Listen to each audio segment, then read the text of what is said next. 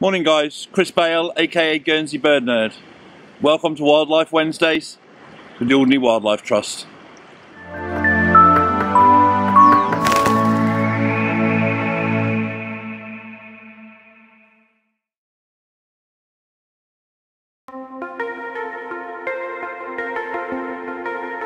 As the first sleepy rays of sunlight pierced the heavy hanging mist to liberate the sodden world below from the crude cold shackles of night, a marsh harrier drifted purposefully across the glistening dew-laden meadows, its silent silhouette serving as a shadowy reminder to all of his prowess and majesty. I shuddered in awe as I watched it deliberately and effortlessly manoeuvre, magnificent and masterful, subtle and stealthy. The warmth of the car heater was now a distant memory and had been replaced by a dank chill, hazy but tangible with anticipation. From the haunting call of a single curlew, vague and distant, came a gradual crescendo of sound, building to a cacophony of noise. 1,000 voices, each celebrating every conquering shard of light that warmed my face and lungs. The chiff-chaff's descant melody, the chetty's explosive staccato bursts. My ears were ringing to nature's orchestra. Were they performing this overture just for me? I shuddered a second time. The world seemed at peace and in good order, but I knew that would only last until I read the headlines on the newspapers displayed at the garage. So I just pretended, whilst I could, that I was the last man alive, and if I wanted to contribute to this dawn chorus, then I should. I hummed Alcoholiday by Teenage Fanclub, which was at a rather reverent level. My heart was filled with the joy that the robin and the wren expressed so colourfully against such a foggy, monochrome backdrop. I was driven by the absolute thrill of being alive, and I wanted to share it. I'd made it through the night, and I wanted everyone to know that I would live that new day to the full. And not just because it could have been my last, no, but because I could and I should, as an example to those who can never see beyond their doom-saying tabloids, the rising price of petrol, and their own consumer-driven misery. The marsh harrier had long since disappeared, but in that brief yet glorious encounter I felt both humbled and empowered. Humbled by realising my place in the world, empowered by realising I had one.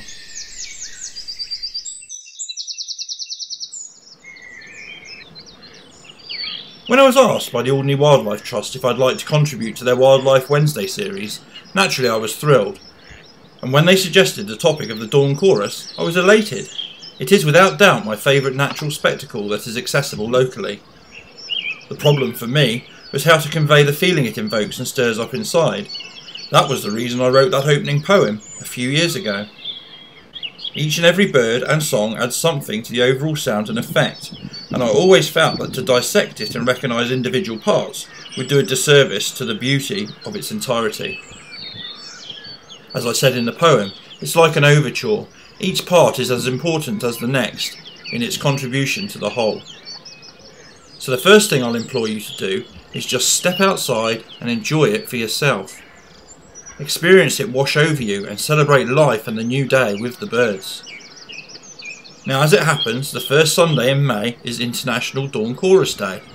Every year, people from all over the world go on organised walks with local groups, or just set their alarm for early, make a cup of tea and sit on their doorstep to enjoy the sweet and uplifting sound from there.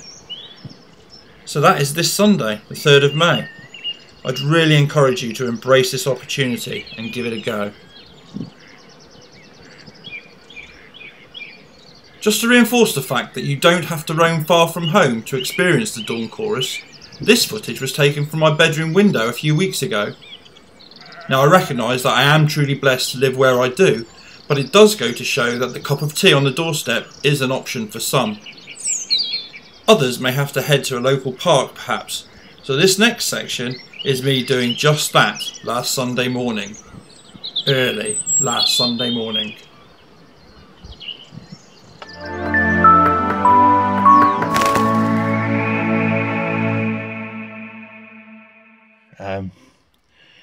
Here we are at Summeray Park. I've just parked. It's probably about 5:10 in the morning, so I can already hear that Dawn chorus has already started. I've heard hundreds of birds on the way here in the car with the window down.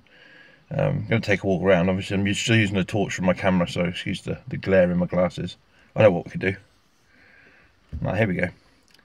Morning guys, we're at Solary Park. There's no glare in my glasses. I'm just using the torch from my camera, from my phone actually.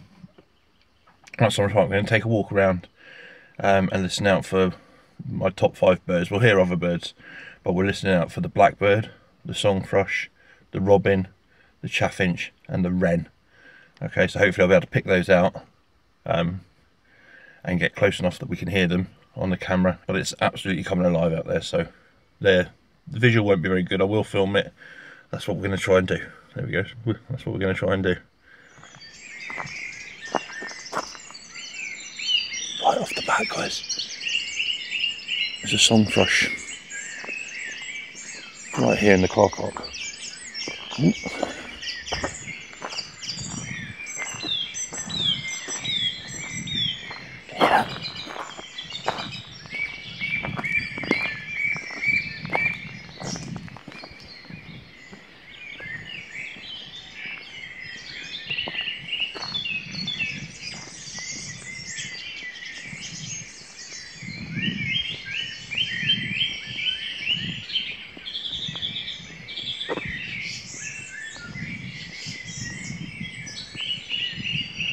Two blackbirds here singing either side at the moment as well. I'll try and get closer to them.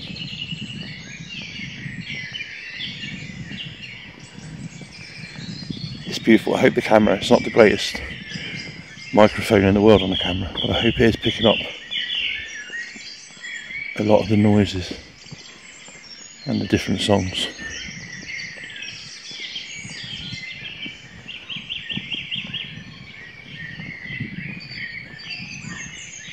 I've got a blackbird just around this corner.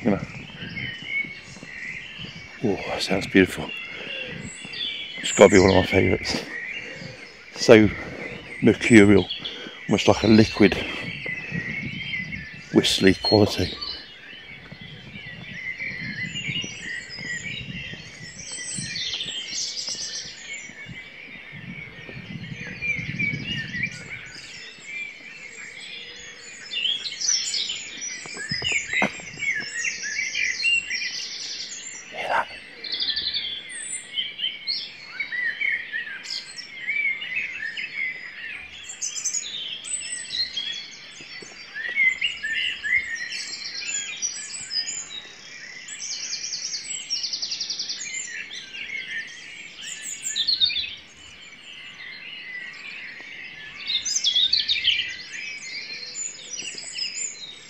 Lost a blackbird now, I've got a robin by.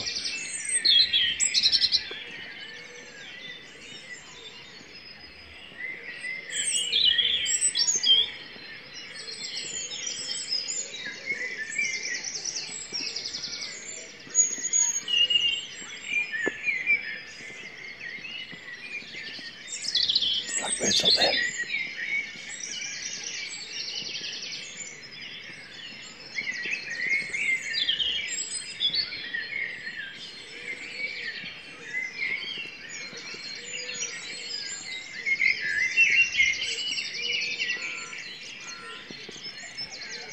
I've just walked through a whole section without the record button on. You can see the colour of the sky behind me just changing now. I'm going to walk back through that section because there was song thrush, a couple of blackbirds, wren. There's a robin just behind me. I'm going to head back through this section because there's trees on both sides. It makes it a bit harder to pick out all the individual songs. But it'll give you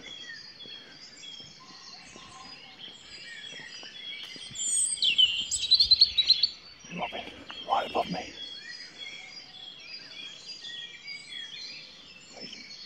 He just flew away. He was right there.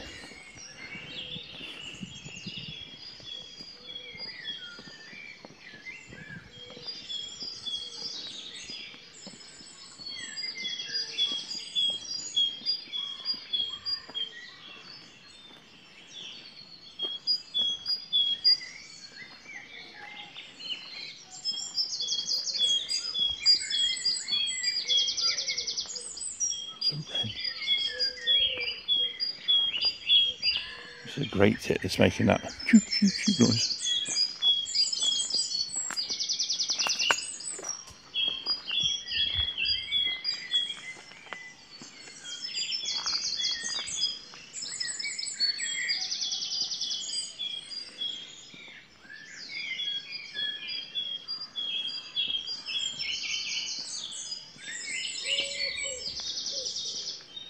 Couple of blackbirds in here.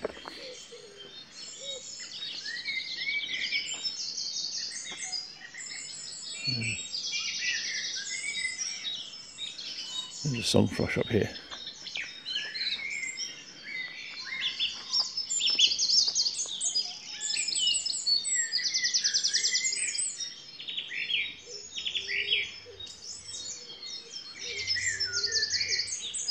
Awesome.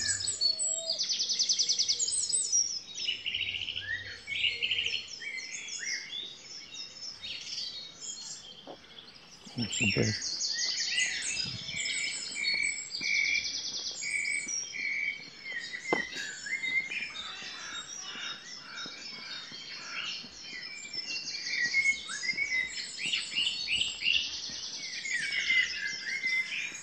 There's a blackbird in here.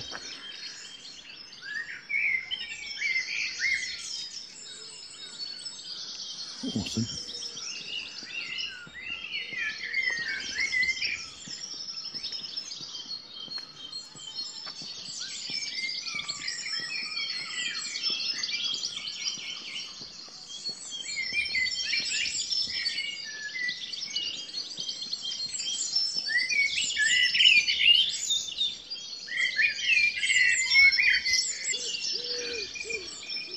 It's still sat there.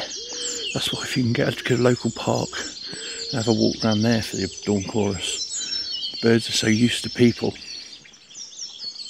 They might stop singing when they're 12 feet away, but they won't fly away really, because they're so used to seeing people. What lovely wren in here.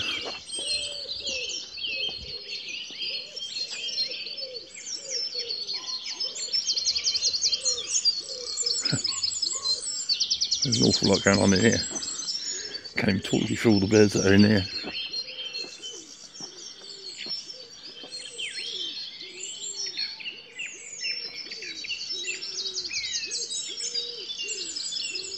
Just what a noise, it's beautiful. Got blue tits in there. Wood pigeons getting involved.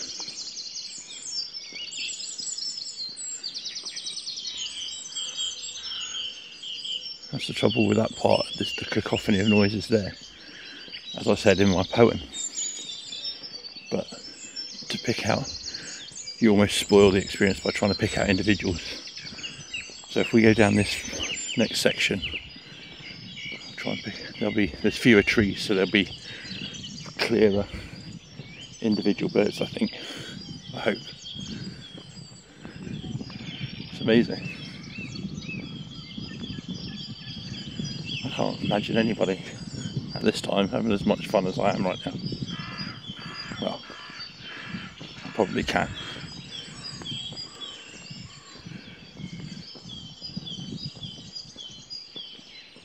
Right, what did I say? We need to find chaffinch. They usually come out a little bit later, or often do.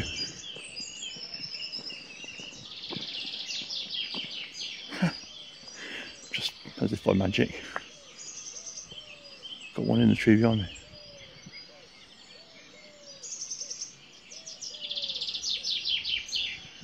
There you go. See, a chaffinch is different from the robin, the song thrush and the blackbird, and the fact that it sings a repetitive phrase all day, every day. And that's exactly it. So while it's on my list of songbirds, the song might not be as exciting as the others, but just for being purely relentless, he'll be doing that for the rest of the day. Brilliant bird. So that was a chaffinch. I would go down that track there, but it's a gravel track and you'll just be able to hear my feet crunching, which, if it doesn't annoy you, it would really annoy me.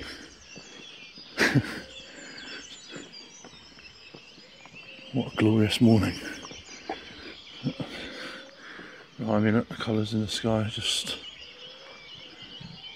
all that part's starting to happen. I have to excuse my bed hair. My alarm went off at 5, I was out the door at about 2 minutes past, so I didn't bring my entourage to sort out my hair and makeup.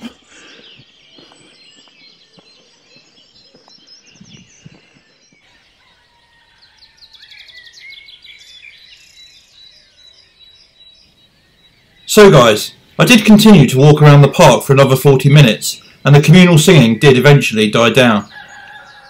I'll not share all of that footage, but safe to say I had an absolute blast. All I can say now is that I hope you didn't find this beard and nasal hair footage too tedious, and that the sounds of the birds has inspired you to get out there and take a closer look and listen. Perhaps International Dawn Chorus Day this Sunday is your time.